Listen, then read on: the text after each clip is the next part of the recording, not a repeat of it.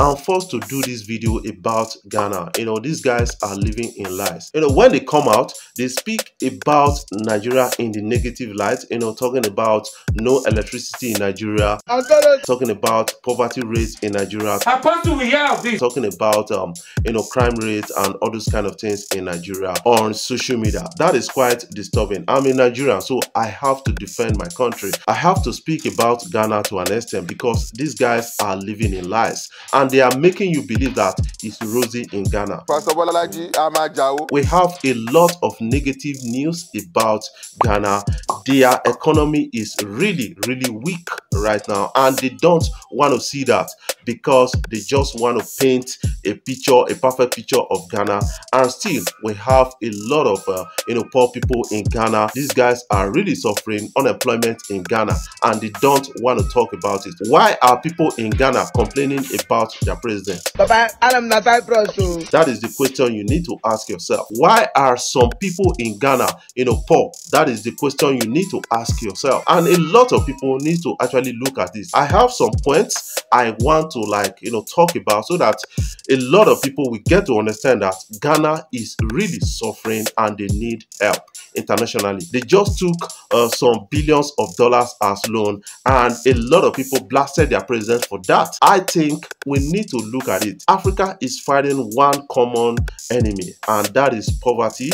That is the dominance of the Western world and other things. Instead of them to look at it from that point of view, these guys are busy talking down on Nigeria. Ghana growth rate remains weak since 2024 at 2.8%. That is really weak for me, and they are not talking about it, and it's affecting their GDP, and a lot of people are suffering. A lot of businesses are suffering in Ghana as a result of this. What do you understand by growing economy? Ghana is not in the league of growing economy right now. It was before because of the export of goods, because of the export of cocoa and other things. But right now, we don't have all of these. A lot of people have come into the market and now stealing the revenue away from Ghana. And instead of them to fight a cause like that, these people are trying to, pride themselves up above Nigeria. You keep fighting Nigeria every day in terms of entertainment, in terms of, sports and other things. But Nigeria is doing better than you in terms of sport, in terms of entertainment and other aspects, in terms of businesses and other things. Because Nigeria right now is one of the biggest economy in Africa. When you count number 2, you should count Nigeria. That is something you need to understand about that. But you can count 10, 20 without counting Ghana because their economy is small. The economy of Lagos State alone is bigger than Ghana economy. The 7th biggest economy in Africa. That is Lagos economy. And you need to understand that Ghanaians, they are not really looking inward to see that we are really feeling, and that is a common and a psychological problem they need to come out from. Certificate.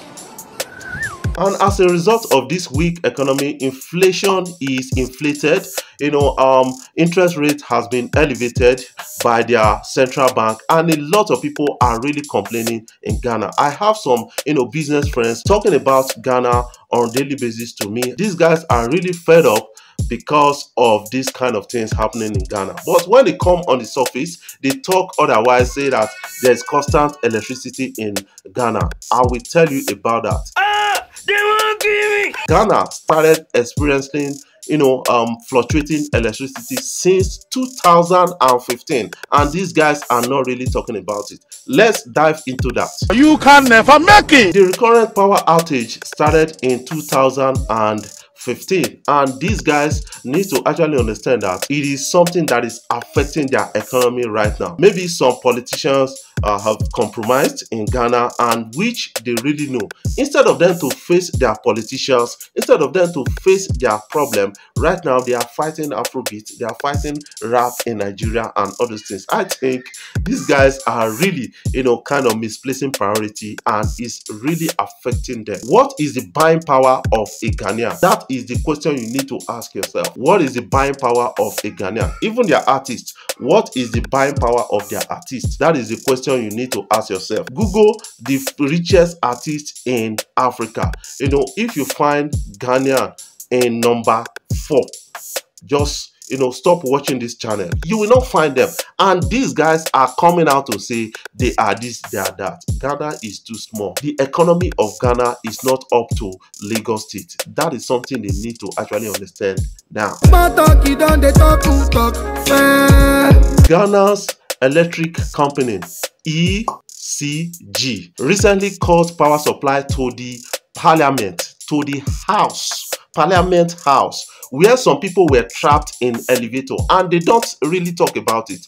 This is a report that is online there, and a lot of people can really attest to that. We've questioned a lot of people that witnessed that, and they spoke much about that, and these guys are coming out to say, you know what, we have constant electricity in Ghana. That is all lies.